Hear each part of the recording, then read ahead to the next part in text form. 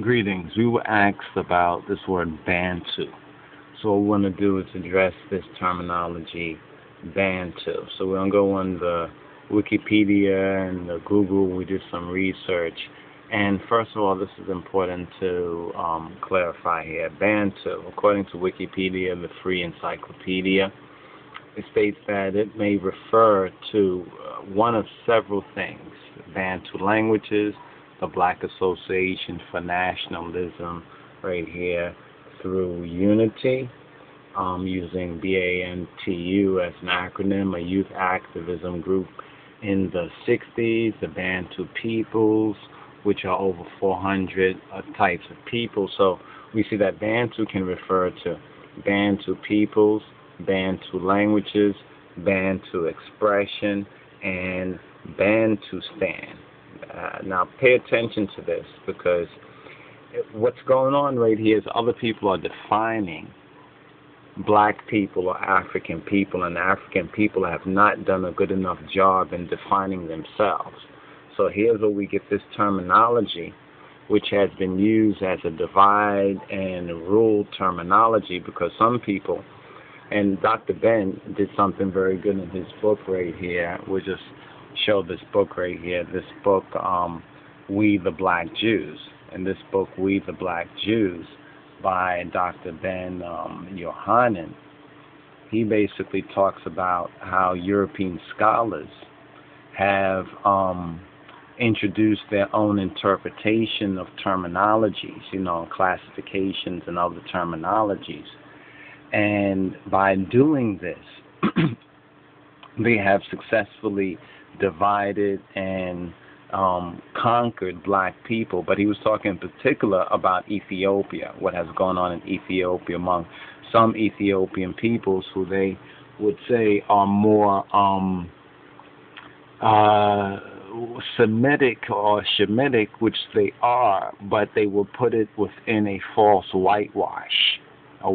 Now, what we want to do right here is get into this terminology, Bantu, because like we said, there's a lot of controversy around Bantu, but most people cannot define what is Bantu, what is the terminology, and ask the question of whether Bantu is really an accurate terminology, or it's just a convenient terminology that has been coined and developed by who.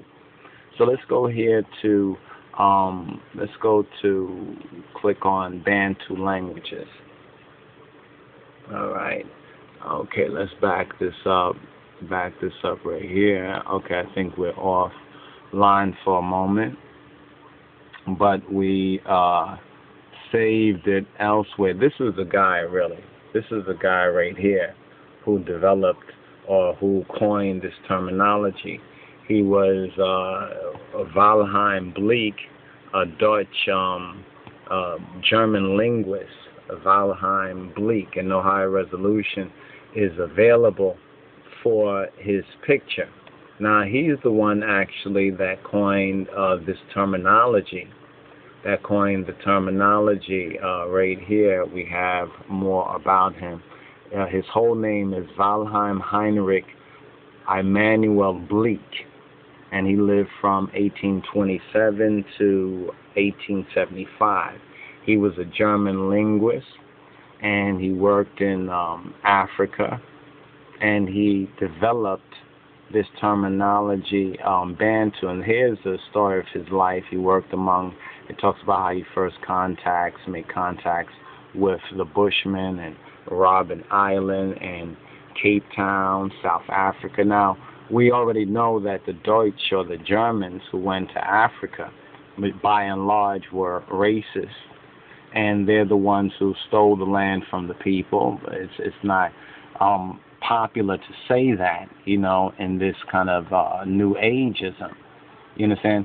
But the truth of the matter is that they utilize this false academia or scholarly, you understand, what they term as academic and scholarship, to basically coin terminologies, you understand, for people. Now, it's very interesting how he coined this particular terminology here for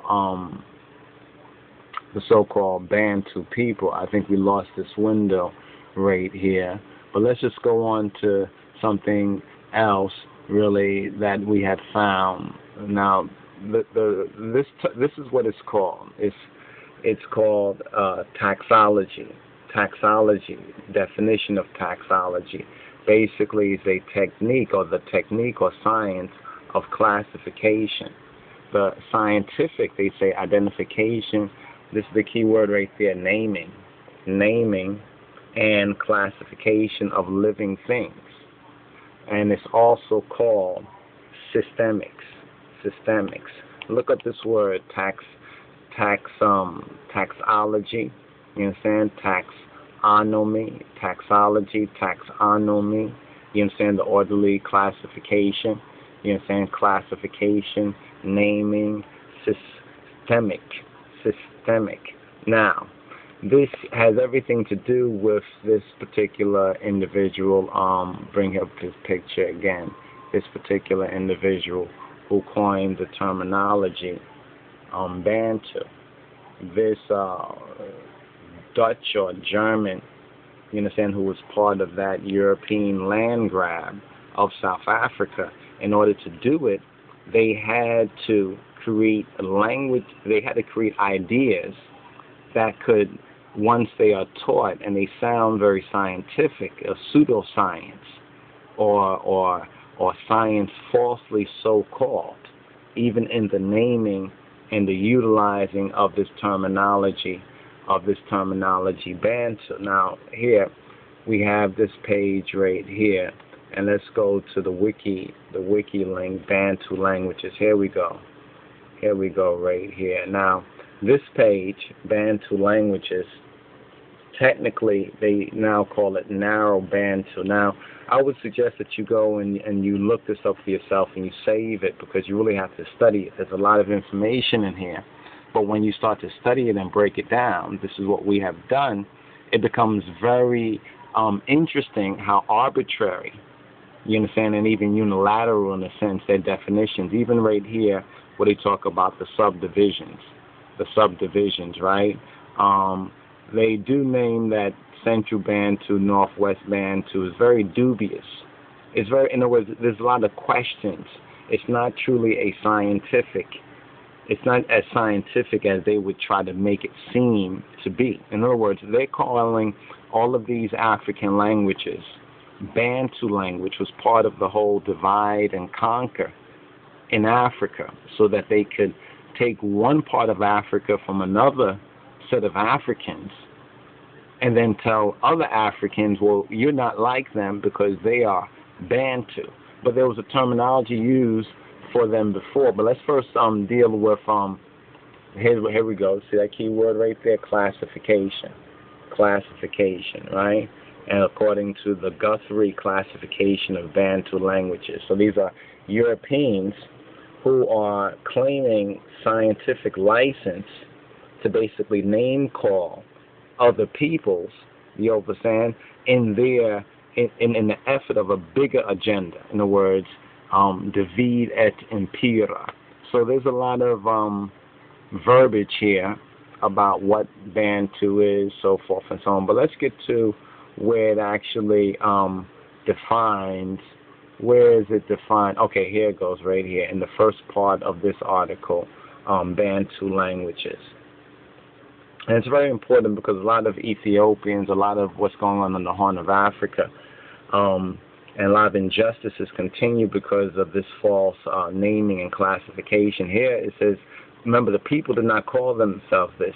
We're going to learn right here that it was Valheim Heinrich Immanuel Bleek, you understand, whom we brought up his picture right here. This is him right here, who basically coined this terminology. He was a Deutscher Sprachwissenschaftler or something like that. He was a German linguist. So now he goes to Africa. He meets with the Bushmen, right? And here it says the technical term, this should be quote technical term, Bantu, simply meaning people. This is all it means, people, according to them, right? was first used by Wilhelm Heinrich Immanuel Bleek, 1827 to 1875, as this is reflected in many of the languages of this group. So now it's making an assumption that he first used this, right? He first used this terminology, and it's justifying his use of it by trying to say, as this is reflected in many of the languages of this group. What is reflected? What is reflected in many languages of the group? So this is what you call circular reasoning. This is to give a seeming intellectual pseudoscience to it, but really there's no science to it. It says technical term Bantu, simply meaning people. It says was first used by Wilhelm Heinrich Immanuel Bleek, 1827-1875, as this is reflected in many of the languages of this group. What is reflected? It says a common characteristic of Bantu languages is that they use words such as Muntu or Mutu for person. Okay? And the plural prefix for human nouns starting with mu, according to what they've classified as class 1. In most languages is ba, class 2. What? Class 2. Pay attention to what's going on here, what they're explaining. Thus giving Bantu. Thus giving what? Bantu for people. Did you get that? You might think you got that. You might think it's pretty straightforward, but it's not straightforward. Here's the main thing. It's Europeans defining other people. And this was during the height of white supremacy when these terminologies, remember, the people did not call themselves this. They used a term, one term from their language. It's like if we call Deutsch people or German people, it's supposed to be called German in European languages Volks, Volkssprachen. We call it Volkssprachen. In other words, Volkspeak. In other words, their language, we're never going to call it German. But let's not call it German or Dutch, but we're going to define them, take one word out their language and call them Volks, V-O-L-K-S, like Volkswagen or Volkswagen. We'll call them Volks. So we're going to call the Europeans or the German Europeans, Germanic Europeans, not Germans anymore, you understand, or Allemand or Deutsch. We're going to call them Volks. This is like what they did to a whole group of people, you understand, throughout Africa, and even dividing and conquering many in East Africa. You understand, until today we have Ethiopians, Somalians speaking derisively and using this particular word as almost like a N-word or a nigger word. You understand, almost as a pejorative word. You understand? So here it says that Bleek and later Karl Meinhof, obviously another Volks, two Volks here, two Volks. You understand? Bleek, who coined this terminology, Bantu. You understand? In other words, he arbitrarily coined a terminology that had no technical or scientific use. This was all a part of the drive of white supremacy to take Africa from the Africans and to use this pseudoscience to divide and conquer them. Now, Bleek and a later colleague named Karl Meinhof, he pursued extensive studies comparing the grammatical structures of Bantu languages. Now, they give us this paragraph right here as a way of saying that, well, you see, it's straightforward. It explains itself. It explains nothing. Notice what they did with the class. One is Muntu or Mutu for person, right? Mu, class 1.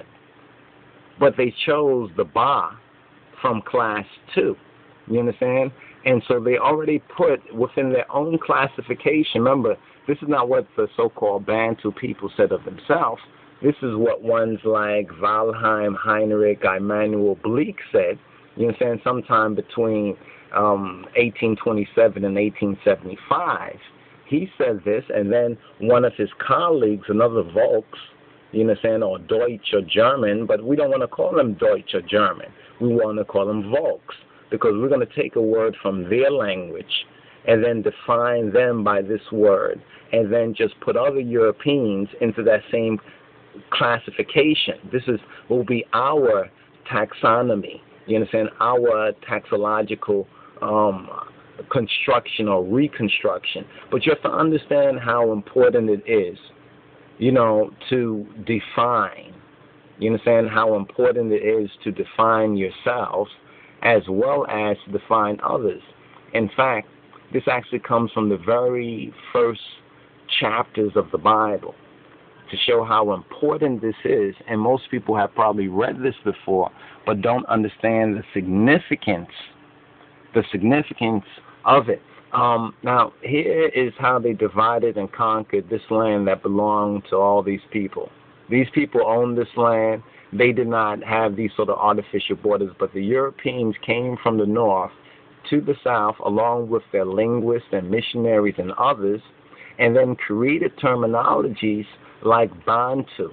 And unfortunately, many of these people, because of white supremacy domination and domination of the Gentiles, have been forced to call themselves and have assumed that, okay, well, we're Bantu people.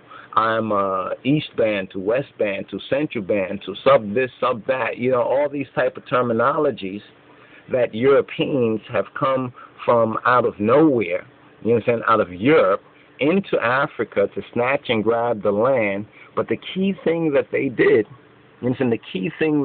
was develop this pseudoscience, to say, well, these people all speak a different language, but it's somewhat similar, but it's somewhat different, and these Africans are different from other Africans. Now, this is not to say that there are not some things that we can learn. Of course we can learn from some of their extensive studies, but the fact that they came and took a portion, like it's going to show even in other areas of this article, they took some words, or parts of words out of the language of these tribes. And each of these tribes are different tribes, are different peoples.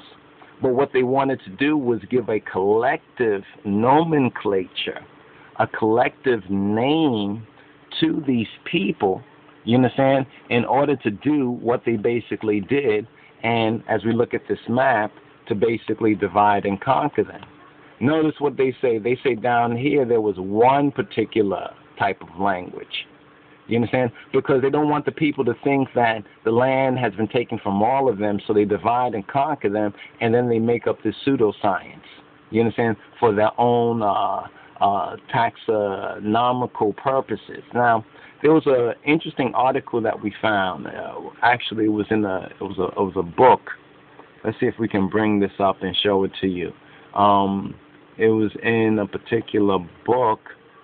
Right here, the grammar of Benga Bantu.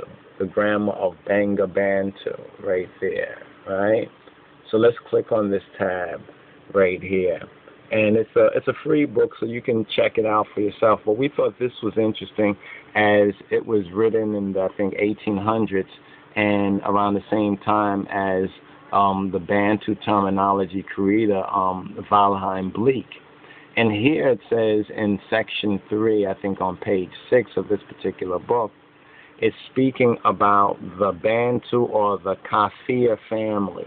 The Bantu or Kafir family. Remember, all of these are names that other peoples have imposed on the people. I mean, they know who the people call themselves, but for their own purposes of divide and conquer, classification, and white supremacy, they have developed these terminologies. Now, these two terminologies go together, Bantu or Kafir. It's the so-called Arabs, or the Ottoman Turks, Muhammadan, and their allies, their pseudo-Semitic allies, who basically have labeled the people Kafir. Kafir, like that famous book, Kafir Boy. But here it says in section 3, it says, the Bantu or Kafir family says it occupies a wide domain roughly comprising the whole of the southeast of the continent, reaching southwards to the neighborhood of the Cape and northwards a little beyond the equator, where it meets notice this right here, where it meets the Ethiopian group of the Hamitic family. The Ethiopian group of the Hamitic family, implying that there's an Ethiopian